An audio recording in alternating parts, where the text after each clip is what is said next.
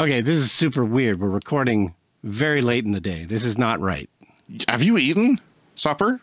I did, but that's bad. I'm just full of food now, and I'm going to fall asleep. It's like that episode of Seinfeld where Jerry's dad is working for Peterman. Right. And they're trying to get him fired, so they keep just scheduling these meetings late in the day because they know he's going to fall asleep.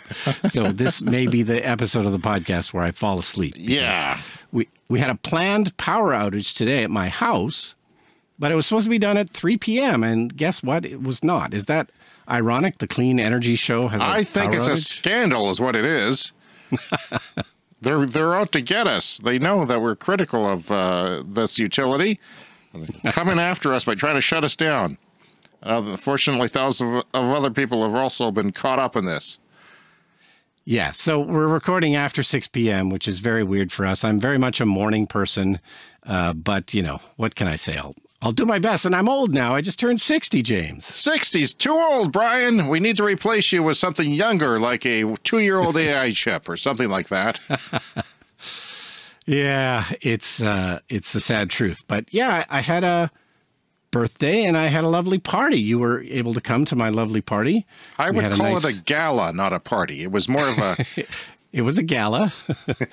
No, it was an intimate gathering at the Hotel Saskatchewan, our local fancy hotel, and I was able to invite James and some of our closest friends, and it was a lovely evening. It was Regina's equivalent of the Met Gala, really. I mean, there was paparazzi lining the streets when I was trying to get in. It was tough. It was tough. But yeah, had a great time. We hired a band. I've never hired a band before for anything, but there's this local band called Last Birds, and they agreed to come and play at my birthday party. It was fantastic. It was so great, and their music is so great. We're going to have one of their songs at the end of the show, so if you're a music fan, stick around for that. And I'm releasing a YouTube video today as well. Remember when I went to Columbus, Indiana, which we've talked about endlessly? Well, we shot a bunch of video while we were on the trip, and I cut it into a nice little 3.5-minute video, and that goes live on YouTube today, and I used a Last Birds song in that video, so it's kind of Last Birds week here on the podcast. You've bought out the band in all respects then. That's something. Yeah. They're from a very unusual place. They're from a small town. And not only are they from a very small town, they're from a small town in the middle of nowhere on the Canada-U.S. border in Saskatchewan and North Dakota. I think it's North Dakota. It's North Dakota, yeah. And it's where we cross into the United States typically, right, is North Portal. Not South Portal, but North Portal. Because it's a portal into the other country. Yeah, and it's a town of 113 people that we learned that at the show. Which is interesting. And then there's 2 of them are in a band. Yeah. They're not husband and wife, but they're partners, right? They're kind of in a relationship together, and they I believe so, have acoustic songs. They were great at your party. And yes, I've never been to a party that had hired a band before. It should be a new thing, Brian, and we should do this regularly. It'd be fun. Yeah, I'll see what I can do. Everyone had a great time, but there was lots of talk that you may not have noticed between my partner and your partner and Spiro, your manservant and friend, about how they kind of have to walk on glass when recording the podcast, and you can't break anything. Like your partner broke something once, a glass, and can't vacuum during the podcast. And, you know, they were commiserating about what they have in common, these 3 people. And Spiro said, you can't make eye contact with Brian on podcast day. He goes off and does his work and then comes back and goes to the bomb shelter with a focus that you've never seen before. So that's true. It's true. I do have to focus on this, and maybe, you know, it's part of getting older. I got to focus kind of extra hard. Yeah. Well, it was fun. It was a fun party, and we'll hear that song at the end of the show. I myself am taking off on my only trip that I know of this summer, and that is to go to Calgary. That's usually a day-long trip, and I'm taking my EV, which is not a Tesla. It's a Chevy Bolt EV, which means it charges slow. Doesn't have the longest range. It has decent range, but it's not what you would call a long range. So it makes it challenging, especially with lots of the non-Tesla chargers being down, broken frequently, and offline. So the weather forecast for Thursday is my departure day, and I'm only going to Brooks. I've heeded your advice of taking trips. Why do the whole thing? Why not stop early? So I'm doing that, and we're going to take in Dinosaur Provincial Park, which is near there, which is all, apparently you just walk in this Badland type, you know, geography and just find dinosaur bones. It's possible that you can actually find them. You just stumble across a T-Rex, sure, that kind of thing. Well, it's happened before. It's happened recently even. So that's what we're going to do. But the weather's bad for Thursday. It's rainy and cool, and there's a nasty headwind. So I'm nervous now. Nah. And I wanted to point out something about a Better Road Planner. That is an app that us non-Tesla people use. Tesla people will use the app in their car to plan their routes and say, okay, you can go this far. It's taking data from your car, from your battery, and the efficiency and speed you're going, and the weather and terrain, you know, up and down terrain of the different elevations that you're going through, and it will calculate that. Well, this does the same thing, but you have to pay for the premium version to get live weather data incorporated. So I compared the two before I resubscribed. I only subscribe when I'm going on a trip. I don't keep it year-round. There's no point in it. But the first one, it said, okay, it's going to take from here to Brooks an hour and 12 minutes and 2 charges. Okay, but when I incorporated it, when I paid for it and got the live weather incorporated, which is windy today, so it's kind of a similar day, except actually quite warmer, so it'd be worse on Thursday, but because warm is good for electric cars for a couple of reasons. But it then says it goes from 112 minutes to 144 minutes, which is an extra half hour and an extra stop to charge. So it's a big difference. So my advice to you people out there who are using a Better Road Planner, and I don't know that there's anything else really to use other than, you know, I could use the Chevy app, but I don't trust it. It does pretty much the same thing, but I don't trust it. I will compare it if I can. And yeah, it's worth getting the paid version. So what I'm doing is I'm hooking it up to a dongle that I bought for about $30 Canadian, $20 American. You stick it in the port that the mechanic sticks their doohickey in to read the car computer, and yeah, it just sends a low energy Bluetooth signal to your phone, and yeah, you get live data. So it's very accurate, and it takes away my range anxiety, which I will have greatly. You know, if it shows me that I'm down to like 4% remaining of range, I will have to slow down on the highway, and we will slow down until that gets up to, you know, 6, 7, 8%. Yeah, and I feel like this chat is probably making a lot of people scared who are thinking about EVs, but these are unusual, very specific conditions for us. We're in the middle of nowhere. There aren't that many chargers, at least non-Tesla ones. We have crazy, insane wind. You know, you have a car with slow charging. So, you know, don't let this turn you off of electric cars. We have a very specific, weird circumstance. Yeah, you know, if I had what most cars do, it would be at least half the charging time. You know, it wouldn't be, yeah, which would equate the fastest I could stop, go pee, and get a snack or a meal, because we have to grab meals. So even if you're in a hurry, you know, it would be about what you would stop for anyway, and it wouldn't be any different, even with today's technology, and it's only getting faster and better.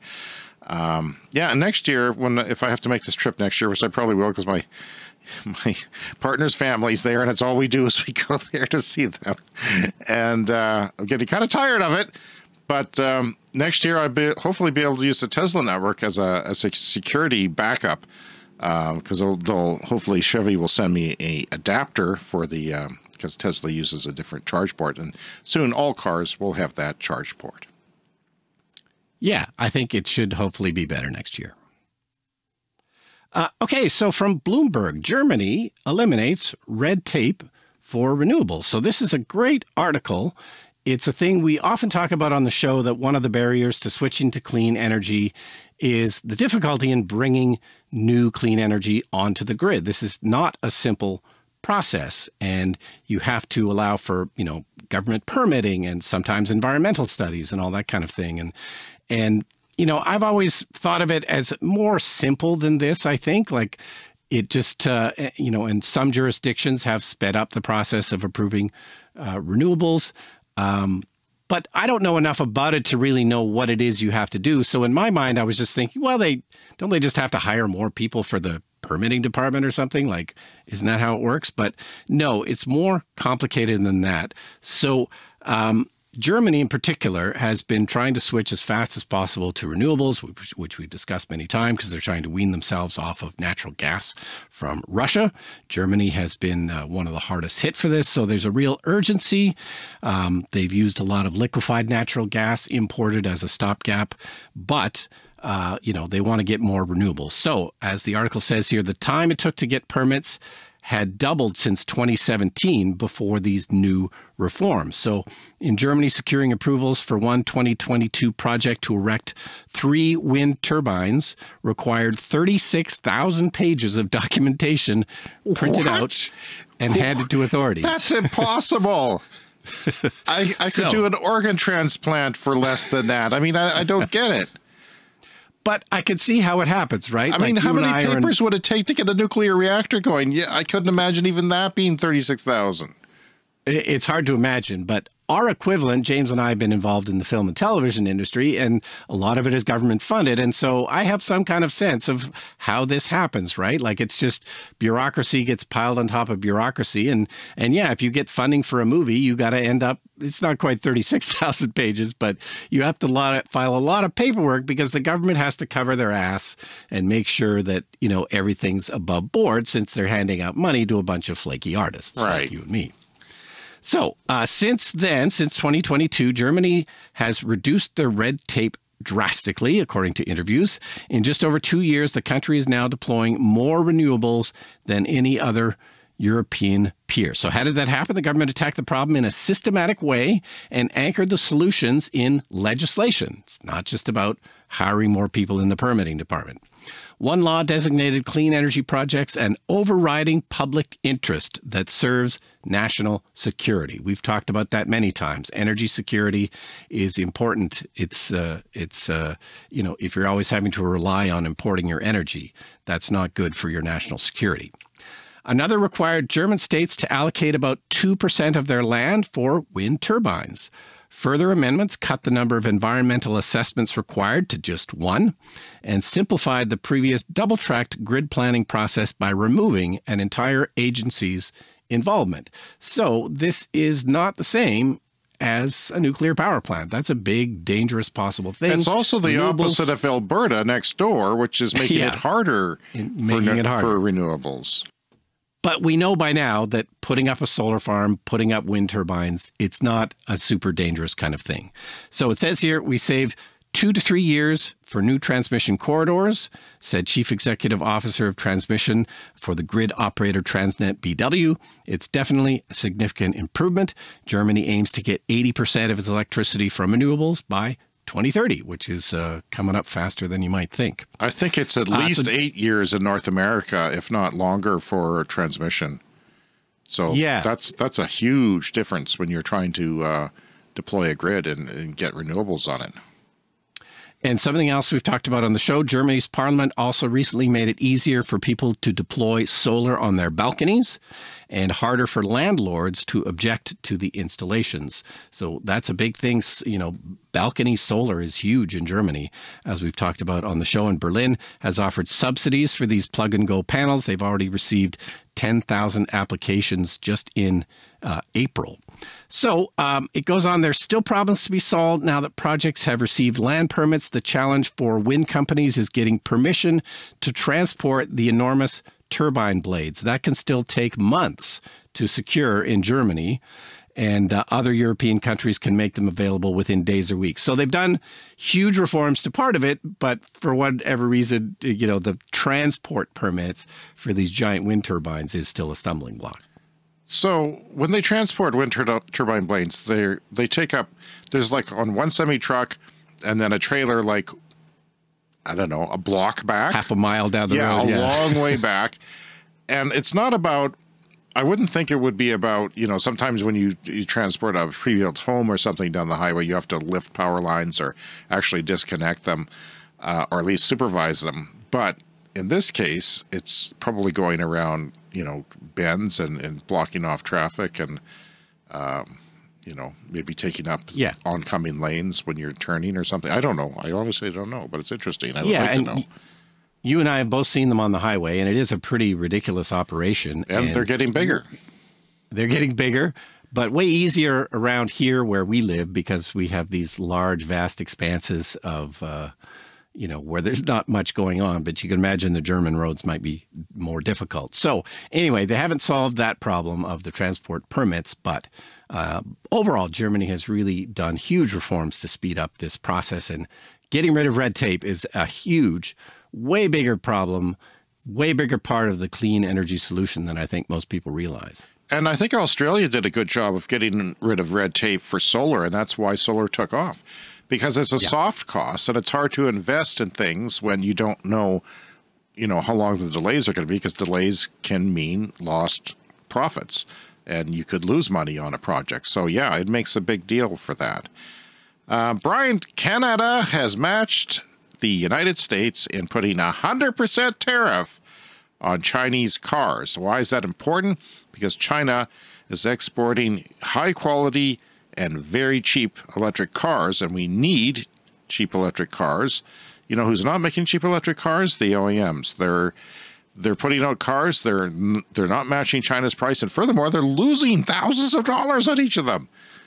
It's incredible. In some cases. Yeah. So amid industry pressure to copy the U.S. program, Trudeau, the Prime Minister of Canada, said 100% surtax will be levied on all Chinese-made EVs on October 1st. The tariff would effectively double the price of imported vehicles, which is not what you want to do.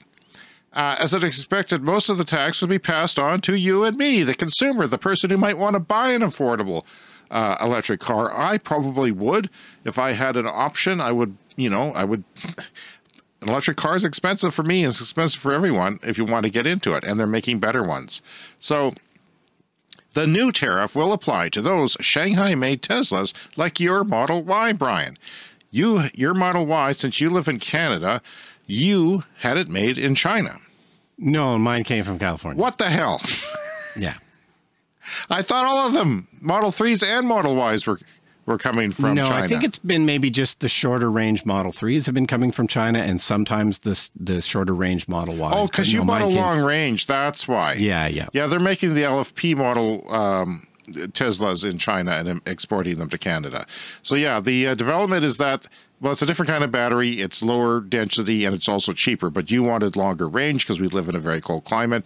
You wanted to make sure those winter trips can happen without problems. So, yeah, they're expected to force the U.S. automaker to supply the Canadian market with vehicles made at what other plants. I don't think it'll be a big deal, although they're going to probably not make as much profit on them.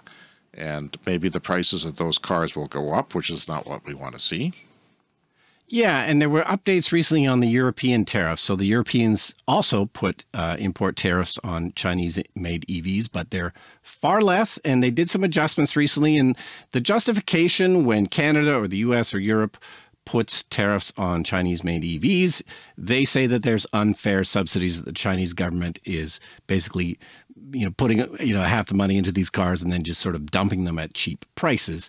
That remains to be seen. The European Union did an investigation. I don't know how they do that, but they have adjusted the tariffs in Europe. So the ones for the Chinese-made Teslas came down a bit. I think the BYD tariff came down a bit.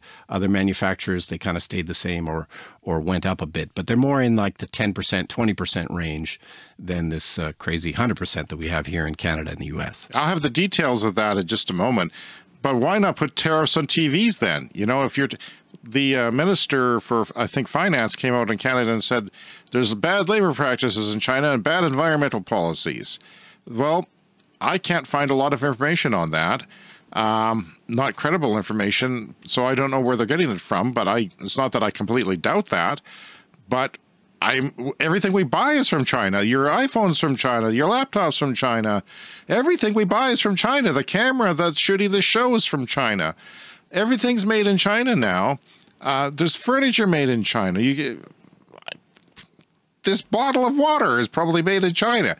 Like, why would we attack something that is so important to transition away from fossil fuels? Well, I believe the answer is they're protecting the automakers that are here in North America because, as you just they said, screwed they up, haven't Brian. figured out. They screwed up. They didn't get on the horse and get on EVs when they should have, and now they're way behind, and I don't have any faith that they'll even catch up in 10 years. Well, you remember not too many years ago, the U.S. automakers went bankrupt and were bailed out. So this is it's like a preemptive bailout. They're trying to stop them from going bankrupt, I think, before it happens. And because, yeah, if the Chinese EVs came in, they would probably make no mistake about it. They would go bankrupt within a number of years. I don't know if it would be 5, 8, 10, 12 years. It wouldn't take long. Because at what point, at what amount of your sales do you have to lose before these companies go bankrupt? It's not the whole thing before they go. It's a tiny fraction of it, and then they're done. So this tweet is from Nate Wallace of the Enviro Defense Fund. We support the idea of establishing a level playing field. In other words, yes, put tariffs on China if they are subsidizing, but setting tariffs at 100% without any investigation or evidence is not about leveling the playing field. It's about shutting out competition entirely. So incumbents, the idiot incumbents, can keep the prices of EVs high and keep selling gas cars instead. Clean Energy Canada, not to be associated with this show. This is an organization that lobbies for clean energy investment. Unfortunately, Canada made a decision today that will result in fewer affordable electric vehicles for Canadians, less competition, and more climate pollution. To be clear, Canada could have applied a reasonable tariff that considered multiple interests. Europe, for example, is applying tariffs that range from 36% on cars from SAIC motor to 17% on BYD to 9% on Chinese-made Teslas. Wow. So she criticized them for working conditions and environmental policies. Their investigation in Europe found that's not so much. Can you imagine buying a BYD with 17% tariff raised on it? It would be cheaper than every other car. Not a lot cheaper, but you know, because they sell them for half as much in China, but they don't sell them for that much overseas, not just because of tariffs, but for other reasons. But it would be significantly cheaper, and Tesla would not be able to compete with that even, let alone other car makers. And they have a lot of models. And if you're not into an EV, they've got plenty of plug-in electric hybrids, which have a range, like they act as an EV, and then a gas engine comes on after, say, 100 kilometers. Yeah, their plug-in hybrids have gotten a much larger range, apparently, in the last year or two. So, like, yeah, really usable range of 100 kilometers. And they're very popular, but I would not want to have to go get an oil change, because even if you don't use your engine on those things, you got to go get the oil changed. I never want to get another oil change, Brian. There's certain things that I've put behind me in life. That is one of them. So Ford and GM greatly set back their EV ambitions shortly after the U.S. government announced this 100% tariff on Chinese EVs. This happened in the United States a few months ago. And then what happens? Well, pressure's off. I guess we can set back our EV ambitions. So, you know, you need to figure out what the subsidies of the Chinese government are. You need to adjust those. 100% is not anywhere near fair. Maybe it's a negotiating tactic because they know that they'll come back with higher things. So BYD, by the way, that's a Chinese automaker. It's set to become the largest automaker in the world by 2030. It has already surpassed Honda and Nissan to become the world's 7th largest automaker, recording 40% growth in sales in the second quarter of 2024. Ford is going to be surpassed by them shortly. In August, after the announcement in the United States, Ford was canceling plans for an all-electric 3-row SUV and delaying the launch of a full-size EV pickup. The automaker said it will instead prioritize the introduction of new all-electric commercial van in 2026, followed by a more affordable mid-sized EV pickup and a full-size pickup by 2027, a delay of about 18 months. You can't delay things by 18 months. The Chinese, they're right behind us on the horizon. They're marching in, and you're screwing around. GM, again, showing its plans for all-electric vehicles delayed further. By a second U.S. electric truck plant is delayed, and the Buick brand's first EV is delayed. Company will not achieve its prior target of having North American production capacity of 1 million EVs by 2025, nowhere near that. GM did not update the timing on anything. So, I say patooey to them. It's a big mistake. It's wrong. you got to have a compromise. You know what? The workers are going to suffer, but it's the fault of the people they work for. No one's protecting Nokia and Kodak when they were supplanted by newer, better, cheaper technology because, you know, they didn't get off their butts and pursue that. So why should we protect the auto workers? I know it's a huge part of our economy. I know that politically it's certainly important, both in Canada and especially the United States and Michigan and so forth. I don't know. And psychologically, it's huge. You know, America is in many ways thinks of themselves as synonymous with the automotive industry, and to have them go bankrupt a second time would be difficult for their psyche. I think that's what's going on. It's a slow burn, but something's got to improve. It's time to dip into the mailbag, would you? All right, so we got a message from Bob. Hi, guys.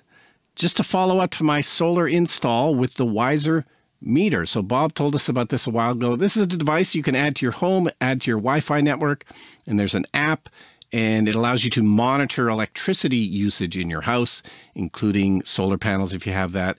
And it sounds really interesting because it's not that complicated.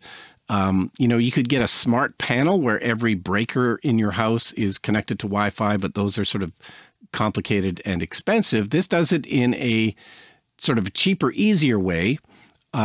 Although you kind of have to teach the system. The system has to learn what your devices are over time. So Bob goes on, really enjoying the live data on power generation and usage. It really helps to learn about your power usage. The Wiser meter definitely takes time to learn your devices and makes mistakes along the way. I have found their support to be great. And he sent us an image here of solar production and power usage on a graph that he gets on the app. But yeah, so that's the sticking block is that you have to spend some time teaching it what all your different devices are, but you know, way simpler and cheaper than a big, you know, smart meter panel or something. You pretty much have to be retired to do this. Yeah. So would you do it? Were you thinking about this? Is this something that might definitely come up? interesting. Yeah, I'm interested because I would love to have more data about, you know, the power usage. And I know you have like a power meter or something, so you can plug it into individual devices in your home. I've got a smart plug that uses Wi-Fi, Yeah. and two of those I have. One turns on the subwoofer, for example, but it's just because that's what I needed it for at the time, and that's what it still does. But it does give you power use. So I did sort of make a sort of like a Excel page of all the different things that use power in my house, and it was very educational. I recommend people do it. There's a thing you can buy on Amazon too. What's that called? I can't remember. It's like a power something. I forget. Darn it, I forget. But you can buy a device to measure power of, you know, you plug, say you have a fan, you plug the fan into this device, then you plug this device into the wall, and then it tells you how much power you've used. So I did that. Very interesting. The device that always gets me, and I think that most people don't know about, is cable boxes, like cable PVR boxes. Most people don't realize. They don't shut off. They use an insane amount of power. You're paying $5 or $10 a month on your bill just to power your cable box. I know, it's terrible. It's terrible. And they should do better. You know, my hard drive is always spinning.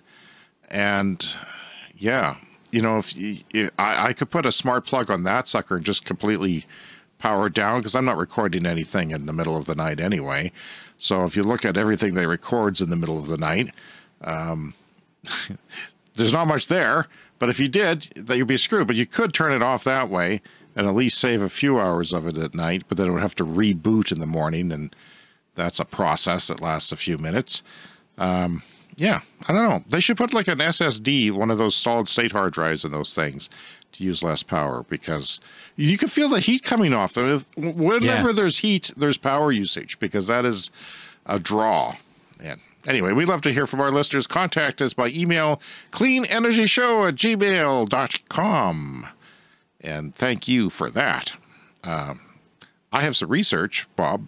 Thanks for that, Bob. But I have some research from the university in Qatar.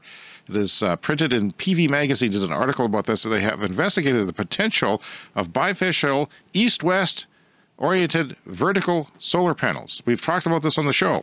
Interesting idea. solar panels that are bifacial pick up solar on both sides.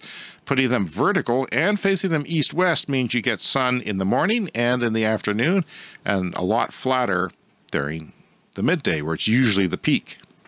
Yeah, solar creates a huge peak during the middle of the day, but that east-west orientation would eliminate the peak on those particular panels. And levels it out for more of a base load, at least during the daylight hours.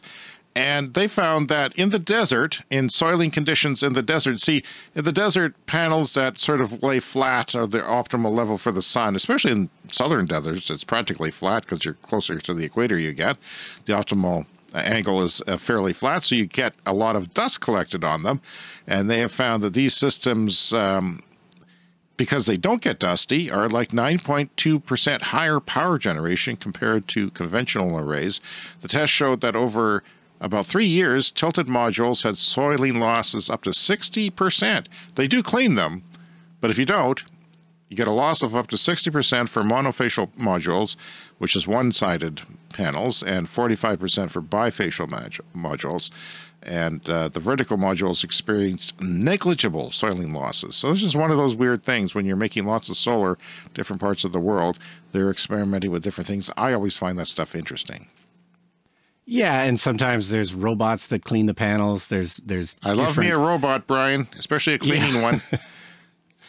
Yeah. Do you have a robot vacuum in your house? Good question. Yes, I have one in my house. I do not use it. I find that you have to keep the house fairly clean to use it. Right. You can't or have it will clutter on choke the to death floor. on something. No, we had it just before we had kids, and then they became toddlers, right? The babies turned into toddlers. Then there's Lego everywhere, and the Lego will kill the robot vacuum and, everything else that you could imagine. So, yeah, we stopped using it. I did buy another battery for it recently, but we still found that, it was one of those early first generations. So I paid $100 for it, and it was refurbished. And, yeah, I love the thing. It's got a personality. But you still have to do a lot of maintenance on them. Lego is deadly for robot vacuums and parents. And parents. And I'm still like, I don't know why. I don't know why there's Lego in this house, but my wife is going through stuff and finding Lego and then spilling it occasionally. And I still step on it after all these years. My kids are adults. That shouldn't happen anymore. I should be past that. Anyway. All right, so moving on. This is a story from Hydrogen Insight, a ship that creates hydrogen while transporting it. So I love to cover these kinds of stories that are futuristic, out-of-the-box thinking, something nobody else has thought about. It's very original. It's very unique. And then I explain it, and then you say that it's stupid and crazy and ridiculous. Let's get started then. All right, so these are ships that can generate hydrogen at sea. That's stupid. And there's a startup that has got some funding for this. It's a vessel designed to seek the Goldilocks wind patterns and will fill removable tanks with green hydrogen. So the idea being that these are, what does it say here? So there's a UK-based startup, Drift Energy. They've got $6 million in venture capital funding for the deployment of their first 60-meter-long catamaran with an onboard 1 megawatt electrolyzer powered by underwater turbines. The firm says the vessel can produce up to 4 tons of hydrogen on one trip, which would then be shipped to shore for use on land. So they said the company is searching for more funding to begin building the vessel in about a year to 18 months, with a plan to get the first demonstration on the water within 3 years. So they've designed the vessels along with a routing algorithm able to find locations with the best wind conditions. We send them out fishing. We're looking for Goldilocks wind speeds to generate electricity and hydrogen with. He said the North Atlantic trade winds were an optimal location for these vessels to be deployed, but also suggested the Caribbean, where more frequent hurricanes could be harnessed by these ships before they have to flee the worst of the weather. Yeah. On their return, the ships could help restore energy if there's blackouts caused by the hurricanes. So they say that these turbines and their sort of vertical, stiff wind kind of sails, that they can outperform land-based wind turbines by 40% and offshore wind turbines by 30%. So this is solid wing technology. Okay, so these are autonomous little catamarans with hard sails on them, 4 hard sails sticking up. There's a turbine under the water, so the wind on the surface pushes this thing around, and the water pushes the turbine under the water, which creates electricity, which can then make hydrogen. Yeah, so they say that these sail developments sort of came from the America's Cup. Like there's been advancements in sailboat technology in the last few years, and it has, allowed these racing ships to sail many times faster than the prevailing winds. So, it will have these ISO container tanks. So it'll, travel around the ocean. I mean, you could theoretically even deliver them, right? Like say instead of creating some hydrogen and shipping it somewhere, you could just create the hydrogen while you're shipping it. And these are standard shipping containers that can be unloaded at different ports. So, that's the crazy idea. A lot of people get excited about crazy ideas in the clean energy world. And I used to be one of them. And then I became more cautious about stuff like this. We'll never hear from this again, ever.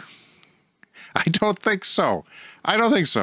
It's just too weird. It's it would take a lot of investment, and maybe it would work. Maybe it capsizes. You just go hunting hurricanes and then take off when the going gets tough. I don't know. Well, I don't know. And there's not always a hurricane. The amount of hurricane time is a tiny fraction of the year. You can't. Why even mention that? You can't go chasing hurricanes. It said they explored doing it with just batteries. You could send these out to just charge a bunch of batteries, but they felt that the energy density of the batteries wasn't enough to make it worthwhile. And apparently the energy density of hydrogen, they say does make it worthwhile. Okay. Well, we'll see. I think it's interesting when people dream of these ideas because it's pretty cool, and they're thinking differently about ways that can be done. But I don't know. We'll see. I would love to see a prototype work. Then I'd get more excited, but we'll see. This is from Yale Environment Now. China appears to be tapping the brakes on coal. We're always hearing about how China burns a lot of coal, how they're making a lot of coal plants still, because their need for energy has been expanding so rapidly that they've thrown everything at it. Nuclear power plants by the dozen, everything. So China appears to be tapping the brakes, though, on coal now. The amount of new coal power approved in the first half of this year is down a whopping 80% from the same period last year. Officials have been looking to coal to meet demand for when solar and wind are in short supply. Over the last 2 years, China has permitted 197 gigawatts of new coal capacity, which is a lot. It's pretty much 197 nuclear power plants.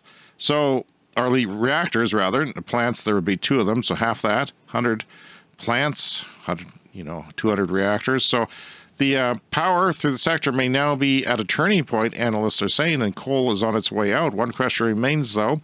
Are Chinese provinces slowing down the coal approvals because they're already approved so many coal projects, asked one project lead for Greenpeace East Asia, or are the last gasps of coal in an energy transition happening?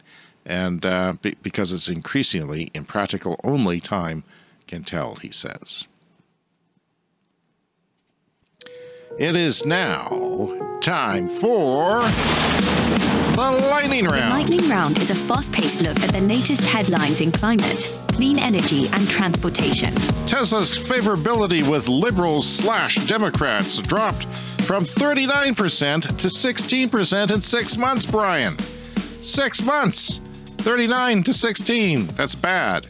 Also dropped among conservatives/Republicans. Meanwhile, in Great Britain, a national survey found that 33% of people are less likely to buy a Tesla because of Elon Musk. Lawsuit. Yeah, so we often talk on the show about if your government or your utility is not doing enough to shift to clean energy. One of my favorite things is a lawsuit. There's one going on around here. Sometimes these things are successful, sometimes they're not.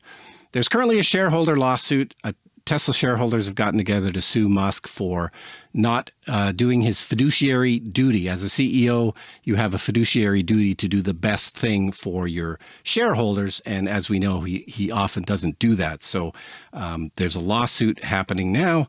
And yeah, I just like that because, you know, we could fill every episode every week talking about Musk, and it's just adding to the noise. And but a lawsuit is a direct action that, you know, maybe be successful, maybe not. But if people are turned off by it, I mean, this affects Tesla investors as well. And, you know, I'm not very happy. Don't have a rosy outlook for Tesla right now. It doesn't seem, you know, to give me much optimism. Unless you absolutely think that the software for self-driving is going to happen, which a lot of people do. I'm among the doubtful.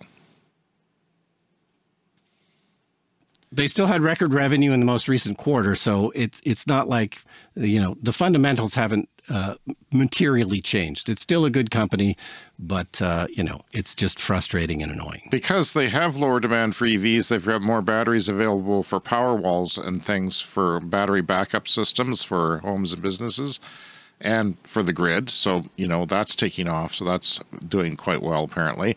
New record in July this year. Germany broke a new record. 27% of all electricity generation was from solar, more than ever before in 1 month. So that's good. And people around here say not even possible. And yet we have better solar here than Germany, for example. A new Berkeley Lab report on U.S. wind. 2023 unsubsidized levelized wind cost was $49 per megawatt hour, $49 per unit. But get this, the health and climate benefits were $162 dollars per megawatt hour equivalent. And the grid system benefits, $21 per megawatt hour. And total benefits are $183 of a benefit of health and climate and grid benefits. And it's only actually $50 or less to pay for that wind on the grid. Yeah, lots of benefits to going to clean energy. Yeah.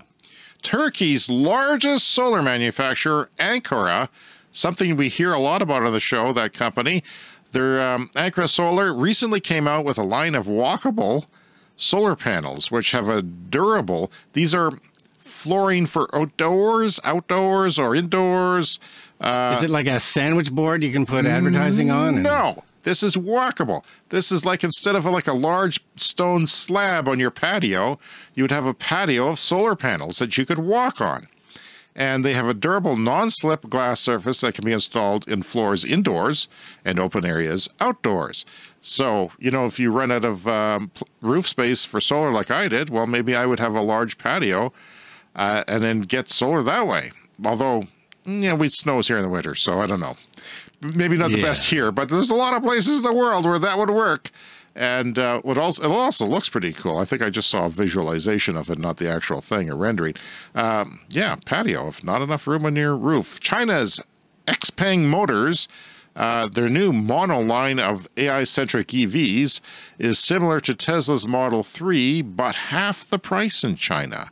This is a new model that they've come out with that is similar to the Model 3, but half the price of the Model 3 in China. It's time now for a CES Fast Fact. Top wind-generating states in the United States as of percentage of all electricity generation last year. Buckle in. This is shocking. Iowa, 76% plus. 76% of their generation of electricity came from wind. Wow. South Dakota, one of the redder states in the union, almost 70%. Kansas, 66%. North Dakota, we know North Dakota. It's by North Portal, where this week's musicians come from. And it's at over half, 55% pretty much. Wyoming, now there's the reddest state in the union. I've been there. It's awfully red. 53%, just under.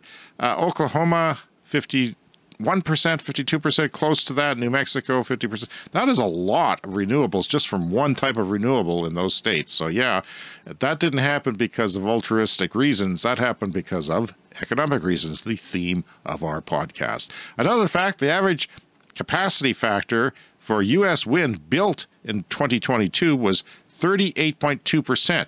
If you want to know what capacity factor is, listen to last week's show. It was all about capacity factor. That's up from 5% from turbines built in 1998 to 2022 on average. So yeah, wind turbines getting better. The same turbines, you put up 6 turbines, it's going to give you that much more energy than the old ones did. Yeah, from 33% now to 38 in just a few years. So yeah, when it comes time to replace those in 25, 30 years, you actually replace them with better ones. So yeah, the same wind farm, the same footprint gives you more electricity as you do replace those. They're also getting somewhat taller onshore, as you know. Germany has added 7.5 gigawatts of solar PV in the first half of 2024. That's up from just over 6 gigawatts last year from the same half of the year. That's a lot. There's a lot of solar in Germany. And again, Germany, not the best place for solar yet. They're forging ahead and it's working out. How is Norway's EV transition affecting gas stations? This is a question I've had for a long time. What will happen to gas stations? Norway, huge, of course, in the EV transition. Well over 95% of new cars are electric. They still have a lot of gas cars still on the road, of course. Well, gas stations from 1970 to 2000 actually declined a lot because actually 50%, by 50%. There was twice as many in 1970 as there was in 2000. I wonder if that's similar here because cars are more efficient. They go further on the same tank. They have to fill up less. When we get longer range EVs, we'll need less charging stations, assumably, and 10 years from now as things go on. Properties become more expensive, so they've, it's not as economical to put up as many gas stations. And other grocers, because gas stations sell groceries and convenience products, they're extending their opening hours, so you wouldn't have to go to a gas station, so it's less profitable for that. But in the last decade, since EVs have taken over there's been no change. The decline of gas stations has actually been saved by EVs because that means that you can just install chargers, you carry on selling hot dogs and hoagies and whatever it is gas stations sell. Here it's cigarettes and lottery tickets. Yeah. But in a lot of places, Norway especially, there's chargers everywhere, and a lot of them now at gas stations. Why not have both? And finally this week, China's Third Plenum, an important 5-yearly meeting traditionally associated with major economic reforms, concluded on the 18th of July in Beijing. This is a big deal. New policy gets hashed out for China, and that sort of ripples around the world. It urges officials to make concerted efforts to cut carbon emissions and actively respond to climate change. This, Brian Stockton, is the first time carbon emissions have been mentioned in a plenum document. I know way more about China than I used to, and way more than I should, but I guess we all should, because China's a big deal now, and it's becoming a bigger deal by day, and it certainly affects the future of the world. It is a big deal, says Bill Bishop, author of the Cynicism newsletter. He told Bloomberg, as Xi putting a stamp, quote unquote, on the idea will send a powerful signal to stakeholders across the system. And that is it for this practically live show this week as we rush and I get going on vacation. Yes, we got to get this done before my batteries die. So you can contact us at cleanenergyshow@gmail.com, and around social media, we're Clean Energy Pod. And we're going to end the show with some music this week. So this is Last Birds. Thanks to them so much for playing amazing music at my birthday party and for letting me put their music on my YouTube video that goes live today on the Brian Stockton YouTube channel. So look at that if you're interested in Columbus, Indiana. And the Last Birds, you can find them at lastbirds.com. Please check them out. They're amazing. And I guess we'll see you next week.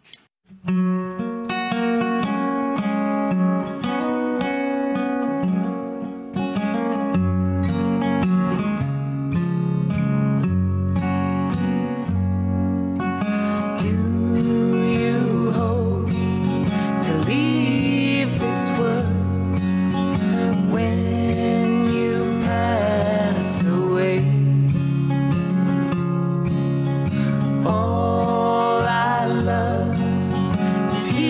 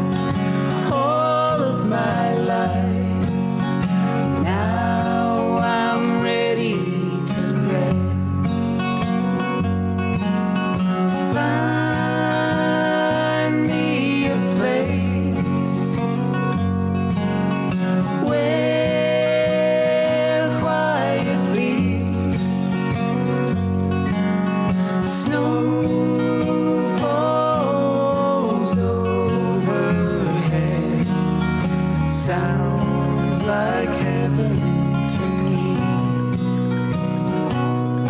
to me, to me.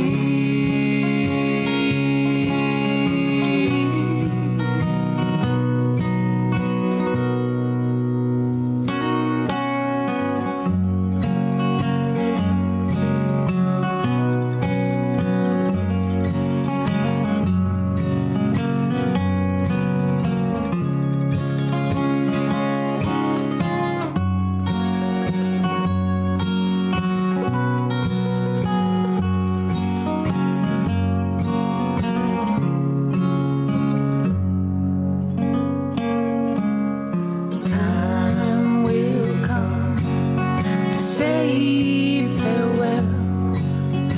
There'll be comfort found. Know I'm one with the land that I love, and lay my body down. Find me a place where you can see the Milky Way overhead. Sounds like heaven to me. Stars